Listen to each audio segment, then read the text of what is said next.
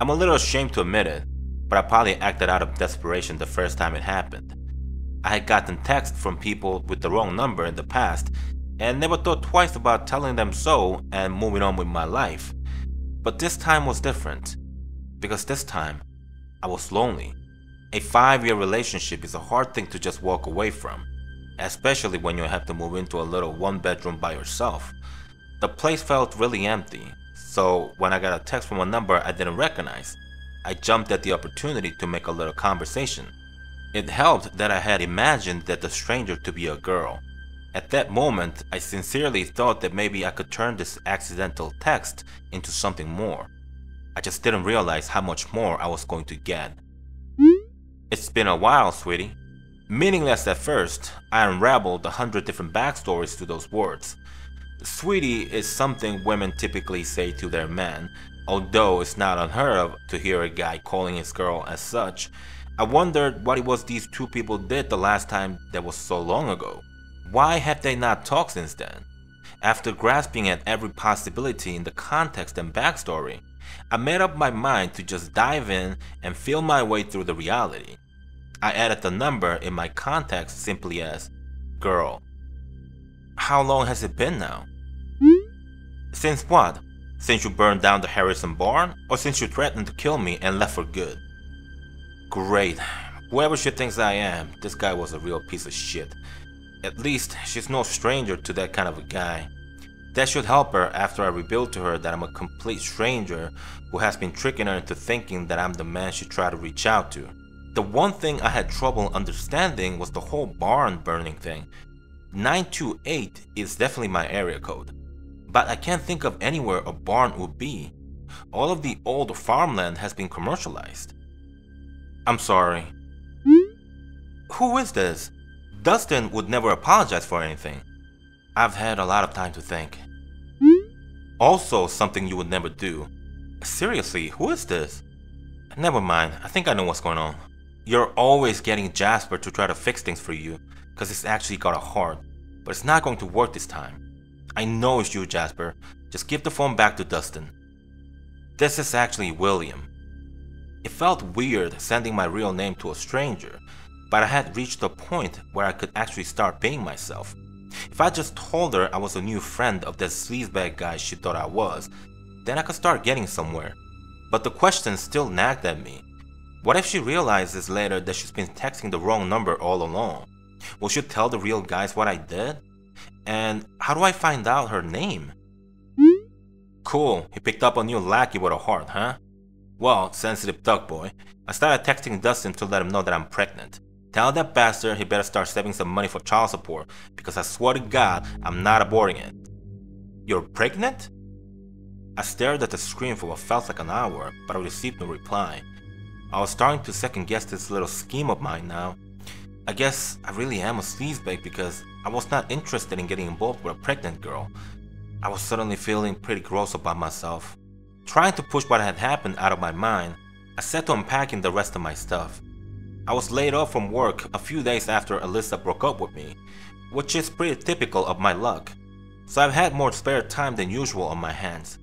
Still, the task of unpacking was something I was avoiding at all costs.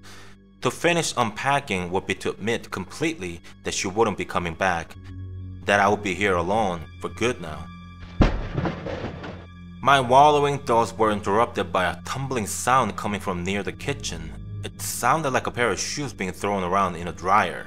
At first, I thought maybe it was coming from my neighbor's wall, but as I got closer, it sounded distinctly like it was coming from the water heater closet.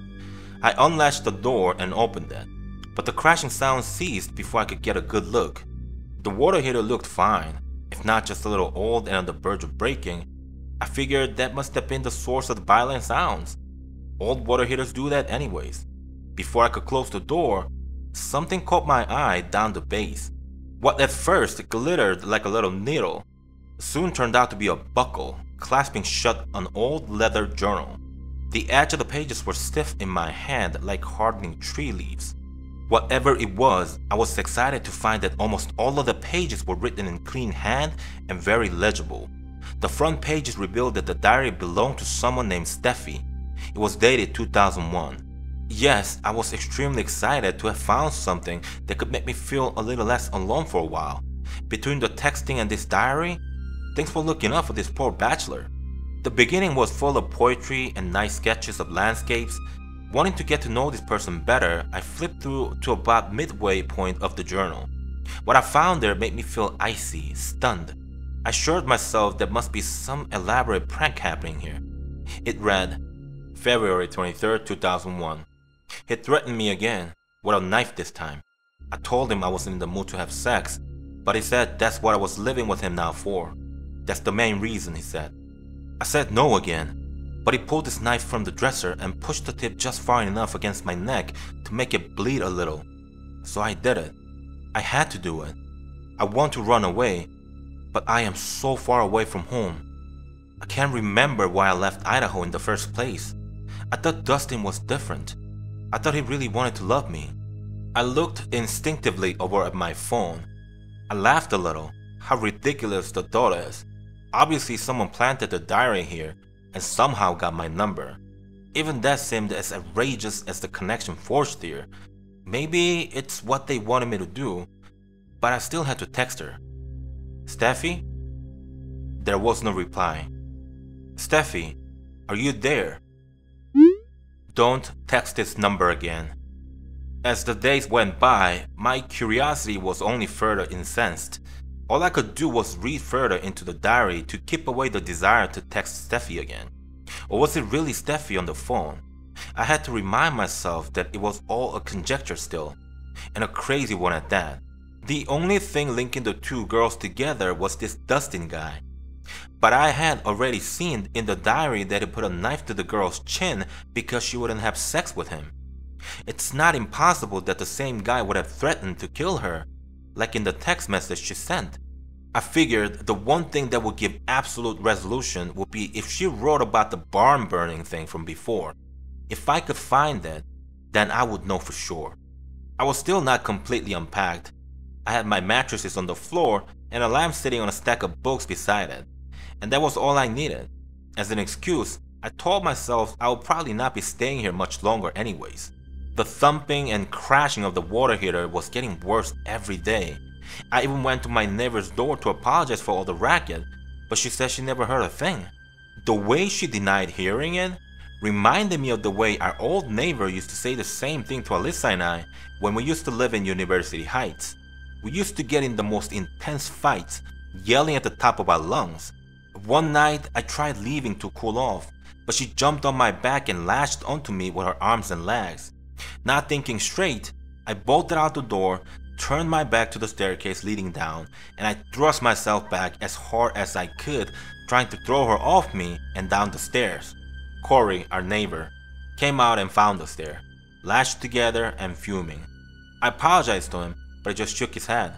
Looking rather embarrassed, he said he never heard much noise coming from our apartment. I think it was my history with Alyssa that really drew me into Steffi's story.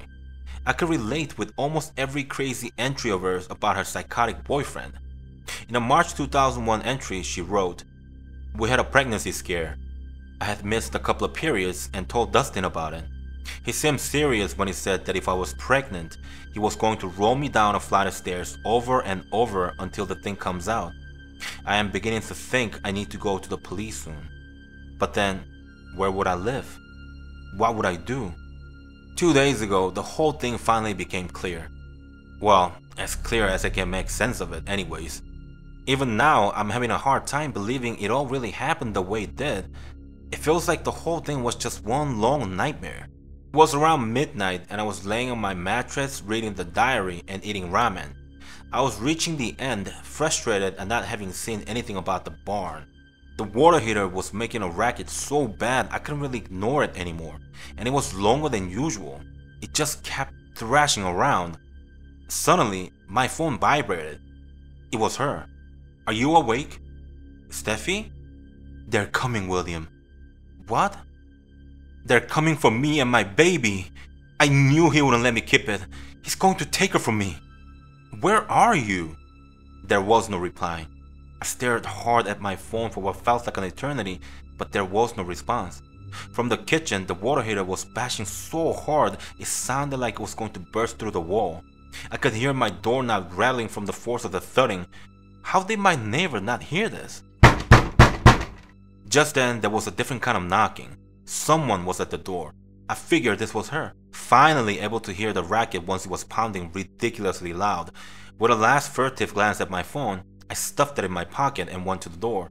Opening it, I said, "Yes, I tried to warn you." No one was there. The air was cool and crisp, not like the usual summer nights in the desert. I looked around again before shutting the door, but as soon as I did, the knocking began again. I could see the door shaking under the weight of the knocking, but no one was on the other end of the eye hole. Just then, it swung open and knocked me back. Just beyond the opening, I could see 3 black shapes approaching.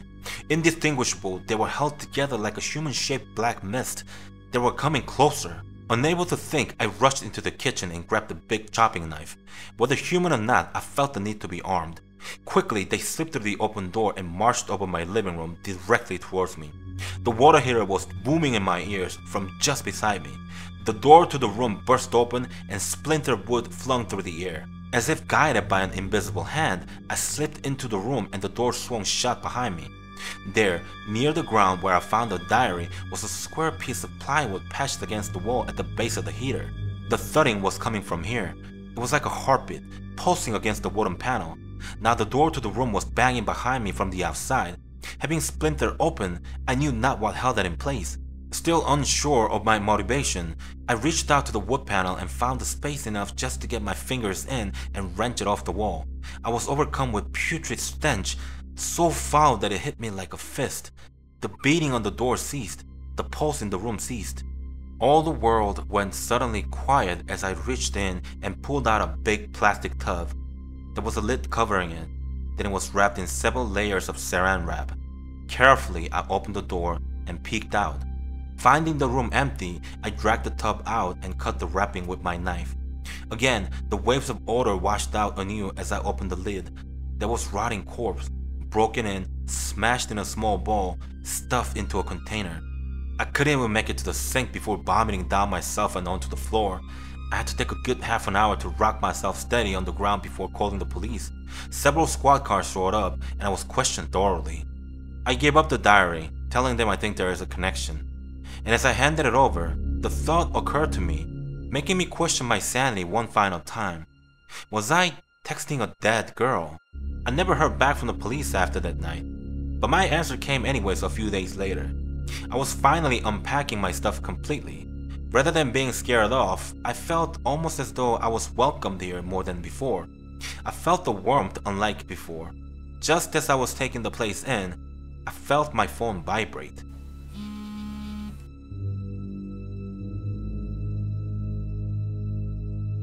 Alright guys, I hope you enjoyed this story as much as I had. Part of the reason why I enjoyed it so much was because, if I'm not mistaken, this is probably the first story on my channel with a positive ending, so it was good to go against the notion that no good deed goes unpunished. As far as the story goes, I'm thinking the murder must have happened some years back and Dustin probably saw his life come to an abrupt end as well. When you look at the way William describes the 3 human-shaped figures, I'm assuming Dustin's lackeys must have been killed from the same incident that got Dustin whacked.